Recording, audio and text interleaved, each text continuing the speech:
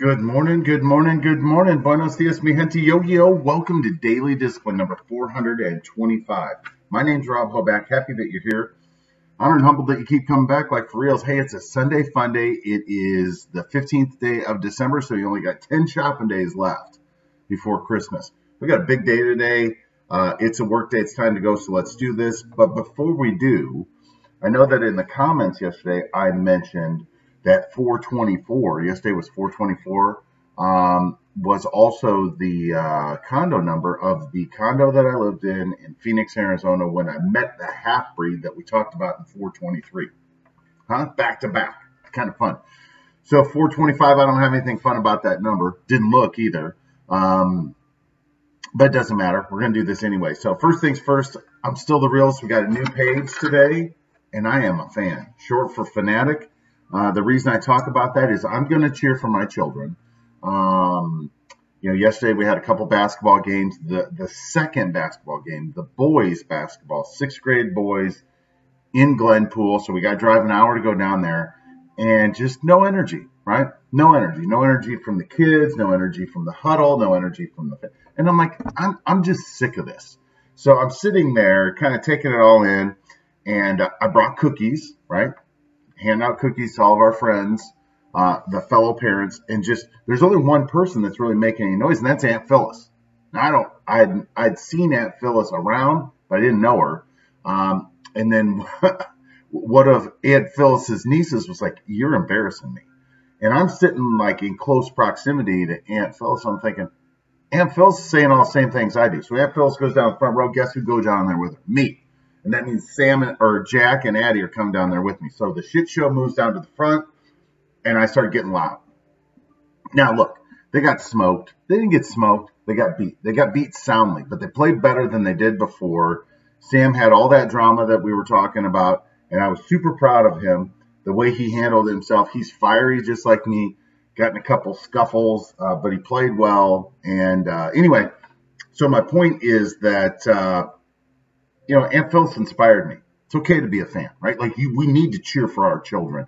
We put all this pressure on them, and it's not just me. I see everybody do this to tell their kids, go out, try hard, leave it all on the court, blah, blah, blah, and then they just sit there and look at them.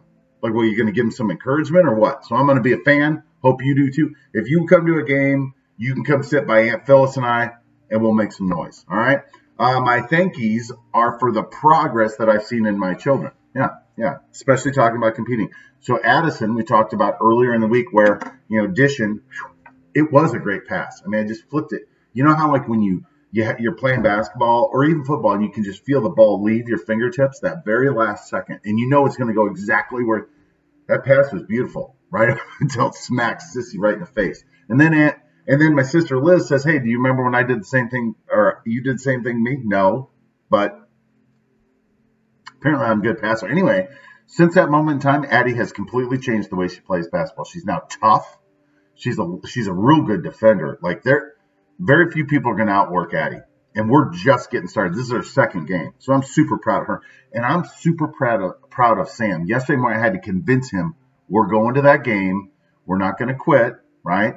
Just because we're just not going to do it, right? Even though I was the first one to be like, F them, we're out, right? Win the battle, but lose the war. So he showed up. He played well. Hostile environment. People talking shit from the stands at one point. And look, I don't like it when he does this, but at one point he was going to the free throw line and gave it a little to the fans. So anyway, all right. So let's run this back, right? Sunday fun day. Let's talk about what we learned this week. So I watched a documentary. I know that's shocking, on Lindsey Vonn. Anybody know who Lindsey Vonn is? Because Addie and I do. All right, well, she's the greatest American skier of all time. It's not even close.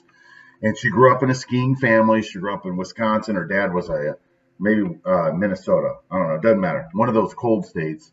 And her family's actually from Sweden. You can tell by talking to them. Anyway, long story short, she had her sights on the career record. She's like, I'm going to win. I am going to hold the record for the most World Cup victories ever. You know what? She got hurt, right? And so they're watching this, and everybody that talks to her, like, you're the greatest of all time. And she's like, no, you don't understand. I had a goal. This was my goal. My goal was I was going to win that. She never did get it. And they're filming this as this is going down. Very emotional for her, because she got hurt. And she got hurt because she skis on the edge, right? And sometimes when you're on the edge, you end up in the wall.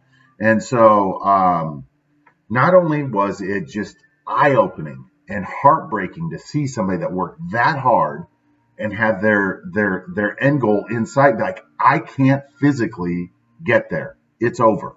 And so she finished up, and her last run of World Cup competition was amazing. She ended up getting third place, all things considered. So she taught us how to never quit and how to finish, right? Speaking of which, and loosely connected, because a couple of years ago, Lindsey Vohn's boyfriend was who? Yes, Eldrick Tiger Woods, who had a great day yesterday. So on Friday morning, I'm getting ready, and I got Golick and Wingo on, and Trey Wingo, whom I love, by the way, is a huge golf fan, and he took the American President's Cup team to task, right? Just complaining, right? Like out of character for him, just going after people, saying, do your job. They all did their job yesterday, came back from the most ever. It was awesome. Seeing Tiger in that moment. So again, Tiger in 2019 came back. Everybody thought he was done, won the Masters, played, and was captain in the President's Club, where he came back. Great year for Tiger. Never quit, knowing how to finish. Those two, wow. Can you imagine if they would have had a baby? Holy shit. Anyway, Green Bay Packers. Got a big game today, hosting the Bears. And so if you think about where the Packers were 1 year ago, right? Let's have some perspective. They had Mike McCarthy, who'd won a Super Bowl. Everybody knew that it wasn't working. They probably held on a couple years too long. They get rid of him, bring in somebody new. And today, if they win today, if they win out, right, there's 3 games left. They're going to be favored in 2 of 3 games. If they win out, they'll have a home playoff game and a bye. This is a team that missed the playoffs last year and had to fire their coach. So, again, what's the point is once you know you have a leadership problem, the people that leader has been leading have known that for quite some time. You got to take action like immediately. Addison's toughness, right? Like that none of us realize how tough we are and what we can. We are way tougher than we give ourselves credit for. Super proud of her. In the NBA right now. So NBA, the MVP last year was a young man. We've talked about him, Giannis Antetokounmpo. Very difficult name. Let's just call him Giannis, right? Greek freak. Won it, but he was quite upset because of the way they lost in the playoffs against the 76ers. And the 76ers have a guy on their team, Joel Embiid, who might be one of the most entertaining guys in the NBA and has, he's got a lot of God-given just like ability. But the problem is he doesn't seem to be as serious about it as Giannis. So a couple of the old guys have taken him to task, like, bro, you want to be MVP, Joel Embiid and, Jokic, guy from the Nuggets. Anyway, both of them big guys playing real well, but neither one of them took a step up in the offseason, right? They're just kind of the same. And look, that's okay. Like if you want to be just another guy that plays in the NFL or whatever it is that you do, then don't try to get any better, right? You can be very, very good for a very long time and but you're never going to get into that next room. You'll never go to the elite status if you don't get any better. Whereas Giannis clearly has been working on his game, and that team, like they're setting records for most games in a row. All right, last thing that we learned this week. Let's talk about some more football and talk about the Heisman. So they announced the Heisman last night.